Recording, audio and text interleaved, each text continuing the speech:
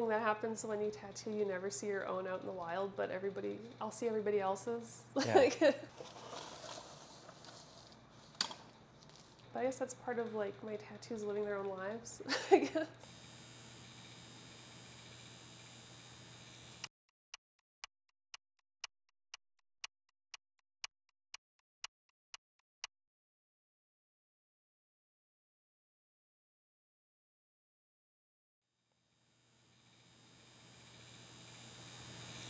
Okay, you ready? Mm-hmm. I'll just start with one little small blip, like a little line. Okay. Yeah. So how did you get into tattooing? I could kind of like, it happened really kind of easily, which I feel like I felt bad about for a while. But I kind of thought about it in art school. Like I would draw things and then like, and even after art school, my friends would like go get it tattooed, or I'd get comments like, oh, you should tattoo. Probably like most people who draw get that comment. So I like thought about it. I remember talking to my sister and my mom, like maybe I should tattoo as my like my job to make money, and like then I can have an art practice and I don't have to ask a boss to like I need 2 months off or something, you know. Yeah. So I was kind of like, I think I could do it kind of thing. Like I learned really quickly with my hands and stuff like that. So I was kind of like considering it, but I didn't go after it because I've heard, you know, it's like the stereotypical thing of like apprenticeships being really like toxic and not good, and Yeah, not paid enough, yeah, and taken advantage of, yeah. yeah, and then I already went to art school, and I know sometimes you get an apprenticeship and they like reteach you how to draw or tell you how to draw stuff, which I like appreciate learning like how to draw stuff that makes it tattooable. But I wouldn't want to like change my whole style and everything. Right, you already have the experience. Yeah, and then I was kind of stuck in this funny spot where I'm like really cautious, and I didn't want to just go get tattoos because I didn't know like who was like safe to go to and who wasn't. And that was kind of back in 2016, 2017 and before, where at least in Edmonton, like also there wasn't as many styles that I was interested in at the time like available. Like I think this whole thing of I don't know, I call like doinky tattoo, like I call my tattoos doinky, but just like different styles, more illustrative and stuff, like kind of picked up around the same time I started, like with pansy poke and everything. So I like didn't know where to go. I wasn't sure who was available in Edmonton for like a style I'd want. But then I would tell people like, oh, I want a tattoo. I just like tell my coworkers. And then my friend Ran, who also tattoos, we worked together like doing retail, and we were both like, we both had this problem of like, we wanted to get tattooed, but we didn't know who was like nice and safe. And they're like trans and stuff, and they didn't know who to go to feel safe. And I'm just like, I don't know. I feel like women have issues going to some tattoo artists.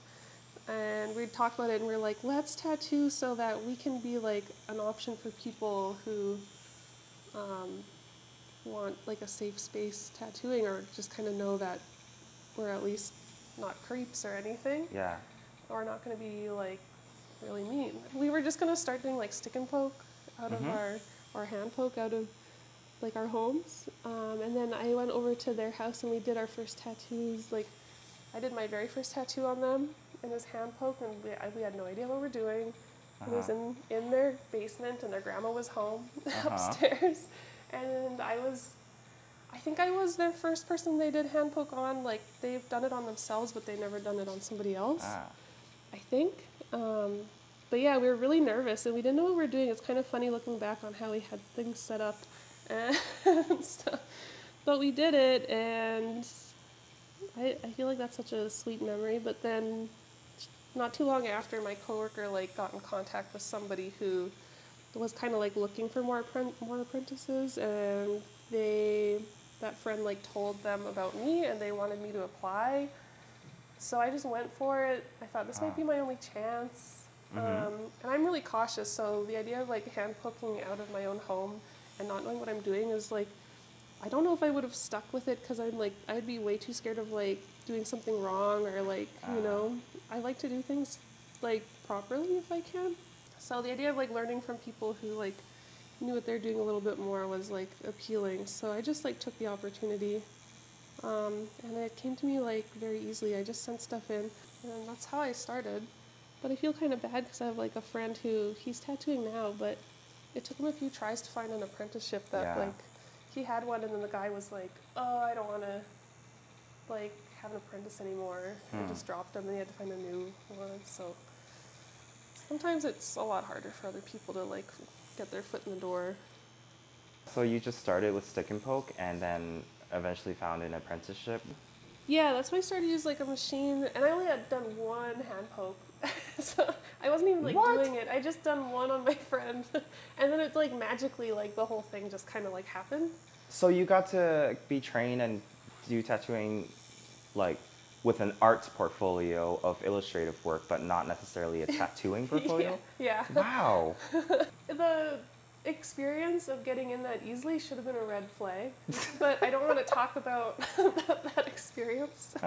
But I just don't want to like dig up old stuff.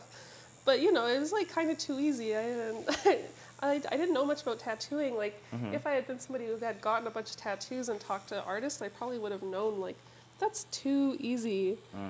And I had a funny feeling going into it too, but I was kind of like, like I just got to try. Like I don't know if there would have been another opportunity for me to like start doing this as a job, even though what I went through was like not the greatest experience personally. So you started with more fine arts and transitioned into tattooing. Is that correct then? Yeah. When I was in art school, I kind of ended up making these like characters and stuff. And my art practice is really based on my hometown and stuff like that, and memories and nostalgia, and like lots of times like grief and stuff like that. So I made, and also like I'm Metis, and I don't have like a lot of information on my history, and I feel like sometimes when you're Metis, it's expected you know your whole genealogy really well and where you come from. But my family doesn't really talk about that too much. I don't know if they know exactly, but like sometimes I felt very like lacking in my background. Yeah. And I didn't get to, like, my grandparents have stories, but they didn't tell, you know, it seems like there's like gaps and holes. Yeah, I kind of end up making this like mythology based on my hometown of like this, like, this other world that's almost like an afterlife. And there's these like strange characters that are partially human and partially animal, and there's like ghosts and things, and it's like the same thing as my hometown, the same place, but everything is a little bit different. Kind of like the hometown I'm from, my grandpa was born there, and my like grandma and my grandfather like met in Canyon Creek, in this little hamlet I'm from. And I've always thought about like how much it probably has changed over time, but also like what parts have stayed the same, like the roads that are there, and patches of trees, like which trees have been there, and even like the families that have been there for like generations.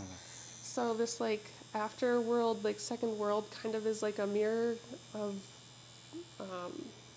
my hometown, but kind of like the same feeling where like maybe it looked like that at one point. Like the version I have has like maybe might have a road and bits and pieces of reality, or like a bridge, but it's mostly like just trees and bush, like before people like came and like lived there, I guess.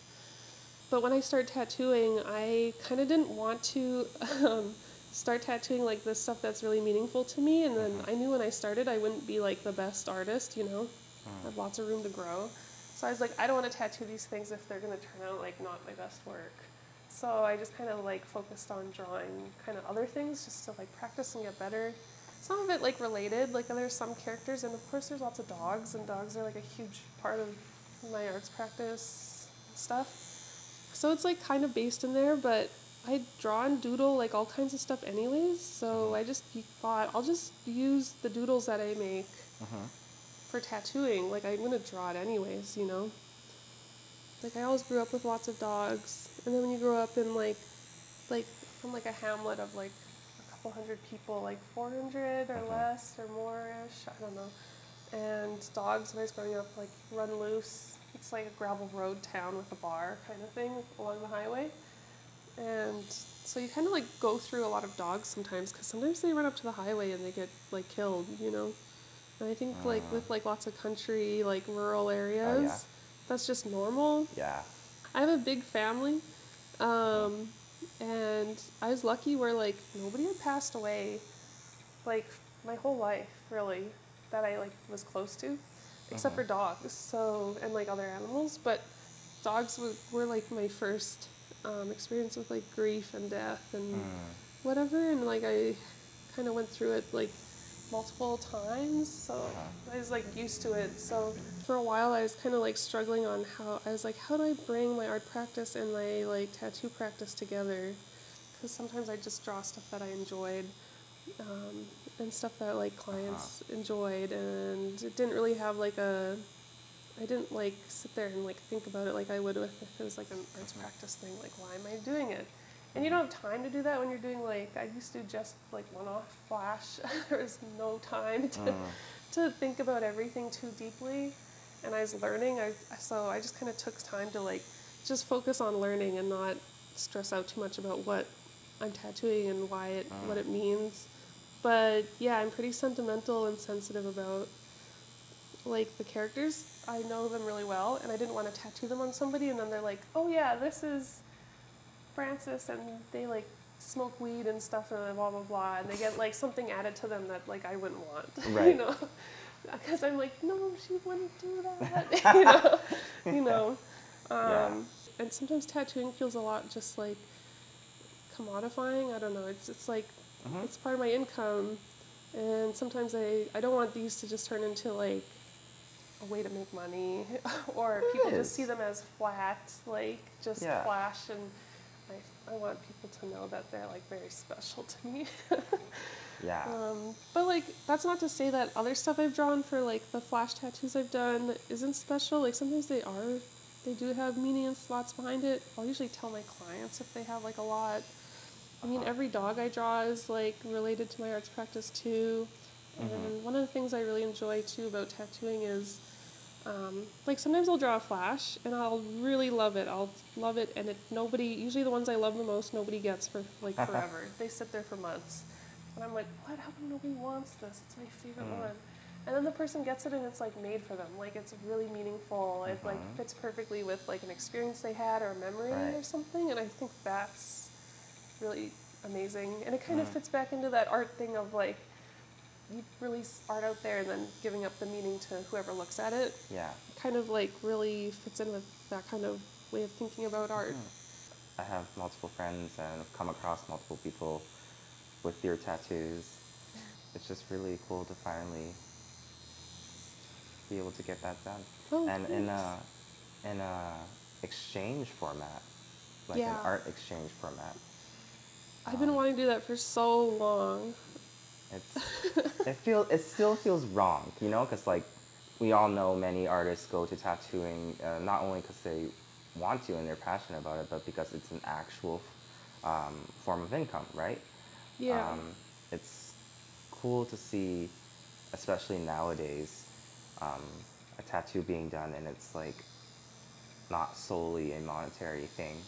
Yeah, that's one thing I'm trying to balance is, I like do this for a living, but I don't want it bums me out sometimes just thinking I'm just doing this to make money, which I'm not, and I am, but sometimes I like struggle with it, and I've always wanted to like be able to offer like trades, but how do you offer trades where not everybody wants to just trade, and then I can't make my I can't pay my rent. Right. So, my name's Halie Finney, and I'm an artist from Lesser Slave Lake area, specifically Canyon Creek, and I'm a Metis artist. I tattoo and also do illustration and like fine art and gallery work. Oh yeah, I'm also a core member of Ociciwan. With my illustration work, or not illustration work, my work's really illustrative, and I kind of use that in my work because I deal with kind of sometimes like heavier topics like grief and stuff, or I'm processing those topics like grief, mourning, changing, nostalgia, stuff like that. And I find like doing something in an illustrative, friendly way, I kind of have this approach of like a kid's show, like dealing with these difficult topics in a way that's really like inviting and friendly, helps you feel more comfortable. And then for tattooing, I'm also pretty illustrative.